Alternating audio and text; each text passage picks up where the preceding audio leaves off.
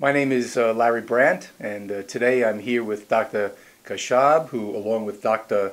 Al-Hada and Paul Falkins, presented a very nice review on the role of endoscopic ultrasound, or EUS, in the evaluation of indeterminate biliary strictures and suspected patients with suspected extrahepatic cholangiocarcinoma.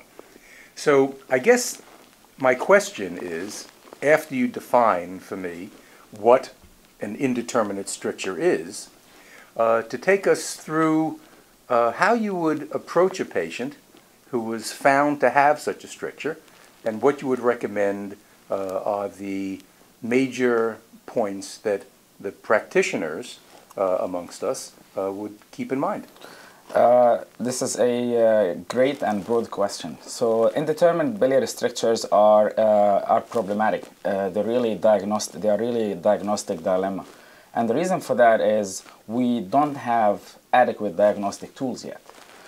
We define indeterminate biliary strictures as those that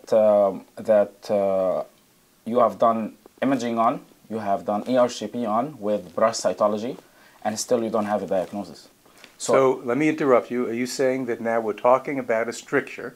You find a stricture, transabdominal ultrasound, ERCP, whatever technique you use. You find a stricture, you did some brushings, and maybe you even did a biopsy, an intraductal biopsy, and you're just not sure it's benign or malignant. Is that the point that we're now addressing, strictures that have that behavior? Exactly. So you did your CAT scan or MRI, you did your ERCP, you did your brushing, still you don't have a diagnosis. Now this is called indeterminate. Okay. And this is where the problem starts. Yes. In these patients, you have a lot of techniques or a lot of procedures you can perform to try to increase your diagnostic yield or sensitivity of your testing.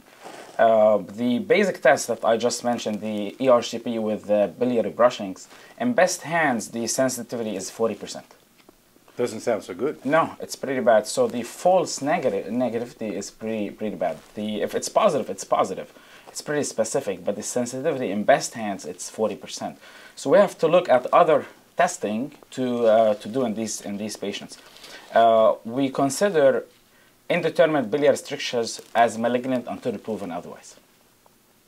Having said that, 13 to 24% of these patients will end up by having benign etiologies. So if you send 100 patients like that to surgery, on average 15 to 18 will have benign etiologies. Okay. So that's why we need a diagnostic test that helps us identify who has a benign stricture and who has a malignant stricture. So of all of the tests that we can do, which would be the best after your review? And this is why I wanted to talk about EUS FNA for the diagnosis of suspected cholangiocarcinoma. I approached Dr. Vargo, who is in charge of the reviews, with I thought this will be very applicable to our daily practice, and the reason especially that I think a lot of endoscopists are not aware about the applicability and the high sensitivity of EUS FNA in this setting.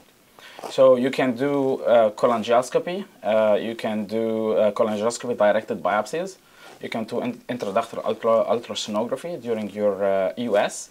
You can actually do some kind of a new cytologic techniques like FISH and digital imaging analysis. All of these increase your sensitivity a little bit, maybe 40, when it can go up to 60, 65, in best hands. So we're still not there yet.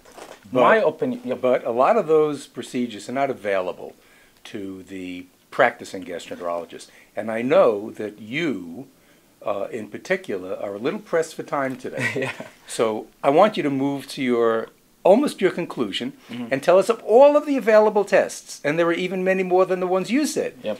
Which ones are the best? In my opinion, and according to the existing literature, EUS FNA is the best diagnostic test, with sensitivity of about 80%. Okay. So now for the indeterminate strictures, we have EUS FNA as the best. Yes. Does it matter whether it's a proximal stricture, a distal stricture?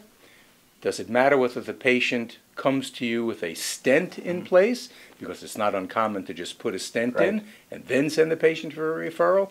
So let me have the answer to those questions. Great questions. Definitely EUS performs better for distal strictures with a sensitivity of about 80%. When you talk about proximal strictures, it's down to about 50. You're talking about EUS alone or EUS with FNA? EUS FNA.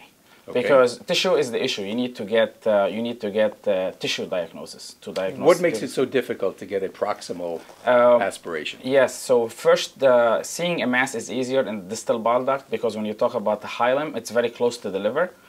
So seeing a small mass can be technically difficult, and a mass at the hilum is away from the is further away from the lumen where your scope tip is. So because it's further from your scope, technically getting a biopsy from that mass will be more difficult. And also to visualize a proximal mass, your scope position is around the pylorus, either pre or post pylorus. So your position is a little unstable. You can lose your position easily.